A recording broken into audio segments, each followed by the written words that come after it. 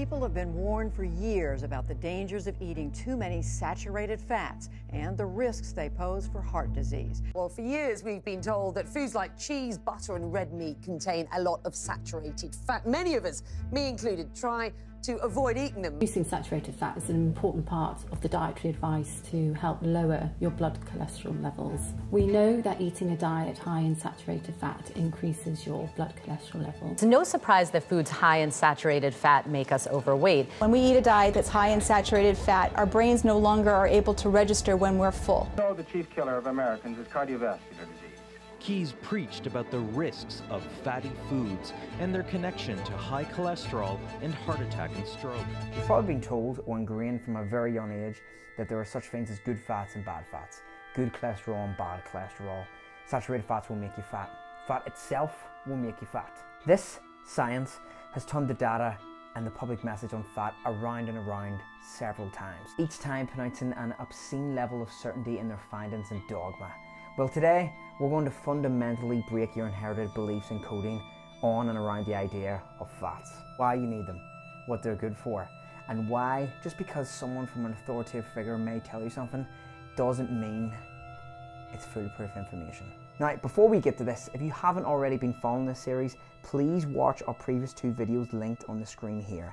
Episode 1 on protein and episode 2 on carbohydrates. These, I believe, really do cover all the bases that you should concern yourself with in an easily digestible fashion. And all these two videos should work into this video nicely. Furthermore, I must put a disclaimer onto this video. Yet again, this video strictly refers and advises on the benefits and reasoning behind fats in a context matter concerned with training, bodybuilding and performance. I'm less concerned with the potential medical surroundings of these, i.e. heart disease and health, mainly because there is a plethora of literature and videos accessible on the matter, but I will cover this briefly. To do this again effectively in a manner to which we can understand and digest, we must break this into 5 learning segments. This is a bit more of a beefier one. What are fats? Various types of fats, what they do, cholesterol, and finally, what fats to consume in your diet for optimability. So without further ado, let's study and investigate the surroundings and facts around fats.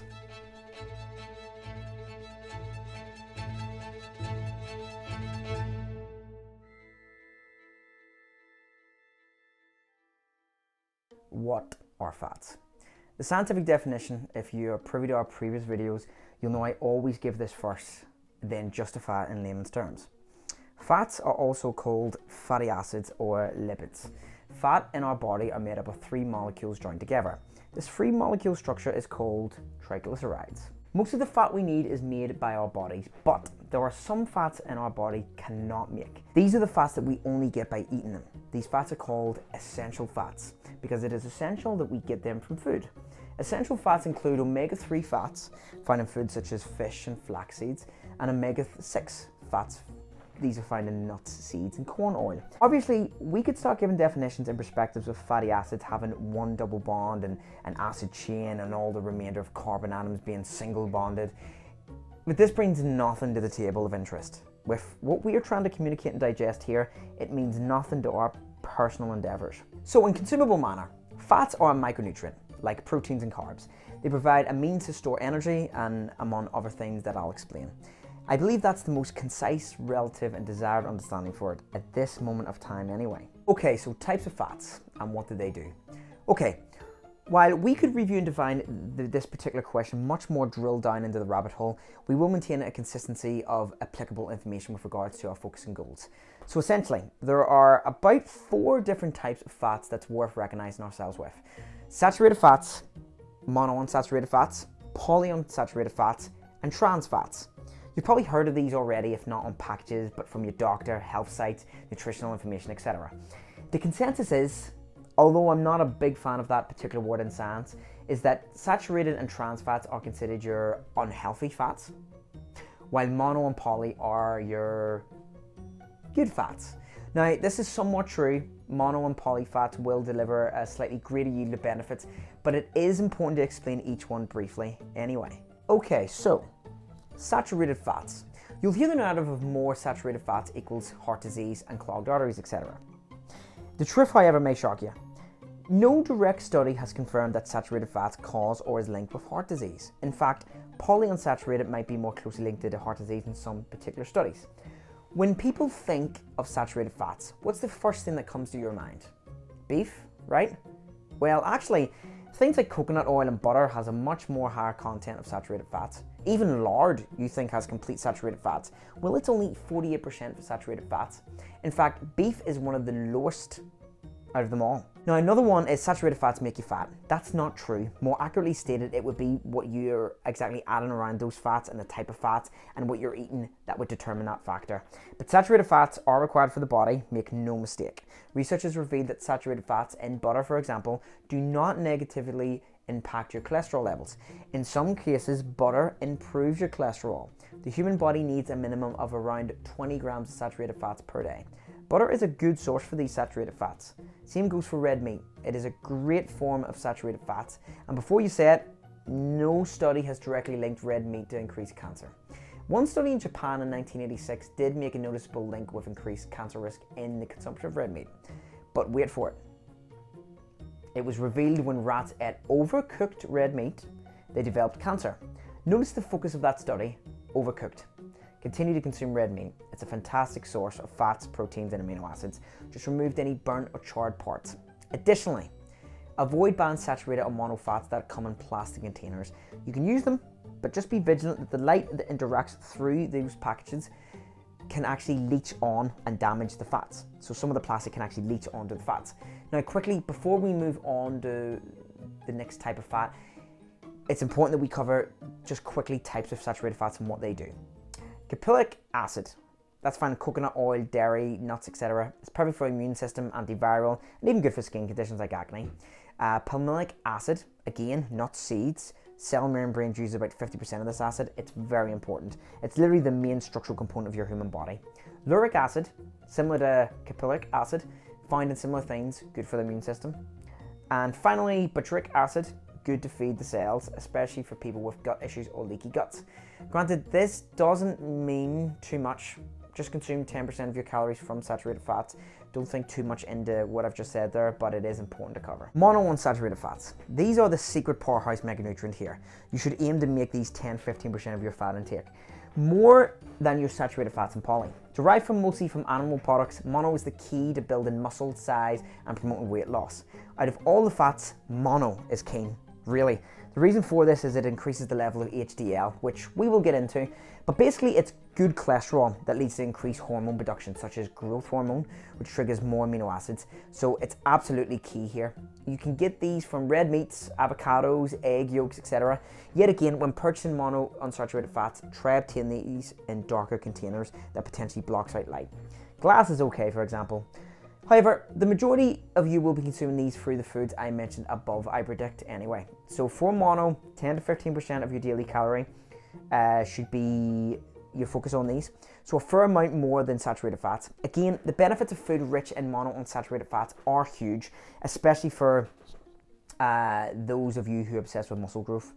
Eat your monos. Polyunsaturated fats, another considered good fats, but as we discussed previously, saturated isn't exactly bad. It's similar to mono. It increases your HDL, increased hormone production and growth hormone production. The main considerable fats within polyunsaturated fats are omega-3 fatty acids. As you have probably seen these in just about every supplement in almost every shop, they hold great benefits for the heart health, etc. Polyunsaturated fats are found in animal products and plant foods, including salmon, vegetable oils, nuts, and seeds. And finally, trans fats. Personally, I wouldn't worry or bother yourself with these. On almost every national medical site, they will encourage you to deter yourself away from trans fats, and I do somewhat agree. Stick with your saturated, your mono, and your polys. Consuming this kind of stuff increases your heart risk along with other stuff. As you can imagine, you get this kind of stuff from frozen pizzas, fried food, fried chicken, donuts, and whatnot. Okay, the next topic we will cover, why fats are good for you and what they do in the body. The body and our bones require fatty acids. They are precursors for hormone production in the body. Literally everything, testosterone, that's the key for us bodybuilders there. Estrogen, cortisol, vitamin D, etc. Getting enough fat in your diet is important for staying healthy. Eating only very, very low levels of fat is not recommended. We need fat because fat helps absorb vitamins like A, D, E, K. Fat keeps our skin healthy. Essential fats like omega-3 are important for heart health. Healthy fats like unsaturated fats from plant oils can help lower levels of LDL. That's the bad cholesterol, of which we'll cover soon. But again, we're going to get into why that's a poor terminology shortly. Among other things fat do for your body, fat adds flavour to the food, which is great, and fat keeps you feeling satisfied longer after a meal. So please do not demonise fat. The purpose of me doing this series is to, if only anything, present the listener with my case as to why each micronutrient plays vital roles in a balanced diet. That's the key here. Fat is, along with others, of equal importance. They all play roles contributing to your overall health and goals. As I've outlined previously, fats must be considered in your diet, and only when one implements and understands the importance of this will they stride to greater progression and heights within their endeavours. Okay, so cholesterol, LDL and HDL. So this topic of cholesterol, LDL and HDL may appear in the first instance as a banal to consider. However, the role of cholesterol and understanding it, what it does and why it's important and why implementation of such will directly increase health and performance cannot be understated. And much more, it must be examined. I also believe it's important in this case to examine this a little more thoroughly than the previous cases. Okay, so what is cholesterol? Cholesterol is a lipid. What are lipids? Lipids are a broad group of organic compounds which include fats, waxes, fat-soluble and vitamins, etc. The functions of lipids include storing energy, signaling, and acting as a structural component of cell membranes. So this cholesterol, this type of lipid, it is synthesized by every cell in our body. Every cell in our body makes cholesterol. It's completely vital to us, especially to the creation of cells. Think about a cell. It's a three-dimensional and fluid. What allows them to be ever so pulsating and fluid, it's their membranes. And it's the cholesterol inside the membrane that gives it its fluidity. In turn, this allows transportation or transporters to move across the surface of the cells, like glucose and hormones, to move across the cell membranes. In close summary, no cholesterol equals no cells. No cells equals no us. 85% of the cholesterol in our bodies is produced by the liver. The other 15% is only diet. Cholesterol is the backbone of your steroid hormones. All hormones are built off the backbone of cholesterol. Cholesterol is directly linked to almost everything hormone production wise. Strength and muscle gains, growth hormone production, so much it affects. Now, it's important to discuss two important forms of this, which get confused as types of cholesterol, but really they're not. Rather a means to port cholesterol around the body. You'll hear doctors say your LDL levels are high equals your cholesterol levels are high, and your HDL levels are high. So what does cholesterol do? Well, we need to examine two parts of it first. LDL, low density lipoproteins. This is essentially a bus molecule. It carries from your liver cholesterol and triglycerides. So this bus travels from your liver to other tissues of your body, providing and supplying them with essential building blocks. Of course, these buses can go back to the liver as well, then get flushed out. It's essentially carrying passengers or cargo. These passengers being a certain building block for certain organs and body functions, which get off at their designated stops, others get on, some move back to the liver, etc. So in summary, this is like a ship where you can package cargo inside of it, inside of the lipid, to be transported and carried through other areas of the body, or to other areas of the body. The interesting part here is the reason LDL is required is because a lipid is hydrophobic, meaning it repels in the presence of water, just like when you pour olive oil in water and it doesn't move through it, or it struggles to. But we of course need these lipids to transport around the body. Therefore, LDL comes into play. It creates a type of spherical molecule inside a lipid, outside protein. The protein side being hydrophilic, meaning it can flow through water. So it allows the cargo inside, the cholesterol, the fatty stores, to be transported successfully. And that's LDL. This LDL is considered bad cholesterol, but it isn't cholesterol at all. It's a carrier of cholesterol. The reason it's considered bad is because it carries stored fats, being triglycerides. However, once triglycerides are broken down, this is what we burn for fuel, fat burning. So in essence, you need fat to burn fat in an essence. Now, otherwise, it would store in the liver and convert into fat, to which we would be unable to tap into for energy or to burn or for later use. The idea of LDL being bad is really outdated science at this point, yet doctors still push the idea of good and bad cholesterol. Now, HDL standing for high density lipoproteins. This is the bus back home. This takes the cholesterol and transports it back to the liver to be processed and flushed back out. Hence why they refer to as good cholesterol. But there really is no such thing as good and bad cholesterol. But it's the same damn cholesterol. Now, LDL can be bad if in large amounts of sugar are at hand and present. Imagine the bus going to the destination and then it stops at the last stop, but the present sugar in the body inhibits it on its journey to drop off the cholesterol and the fatty stores. So they have nowhere to go because no one will accept it. Then, due to them being lipoproteins, they can go into artery walls and get oxidized. Once that happens, inflammation can occur, and a ton of immune response and other things can occur. I understand this explanation may seem rather over the top for all this in the initial observation on the topic of fats, but I feel it's important for you to understand. Finally, what you've been waiting for: what fat to consume in your diet for optimability.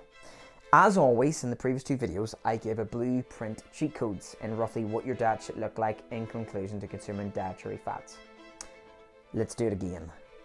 Go. To cover your saturated fat intake to be sufficient, consuming a modest amount of butter or cooking in your coconut oil should suffice for your required intake. In other forms like mono and poly, consuming egg yolks daily, along with other forms of good dietary fats like peanut butter, cashews, almond nuts or seeds, and the intake of omega-3s, be it directly from fish like salmon or supplementation, should be suffice. In a meal plan setup, as fat macros should be around 20 to 30% of your total calorie for a default example, consuming some form of fats every 2nd, 4th and 6th meal should be sufficient enough. And that concludes the overall view of fats. I sincerely hope you've all enjoyed and learned something from these 3 episodes, or be it even a refresher on some topics that you already knew before. If you enjoyed the series, don't worry, I do plan to do an additional episode 4 to cover all these previous 3 episodes, to put it into some sort of a meal plan that would look in a conclusion. Remember, if you enjoyed the videos, please like and sub and comment with any questions. It really does help us and motivate me to do this a lot more. For now, I've been Karl from the Ox Den. You take care of yourself.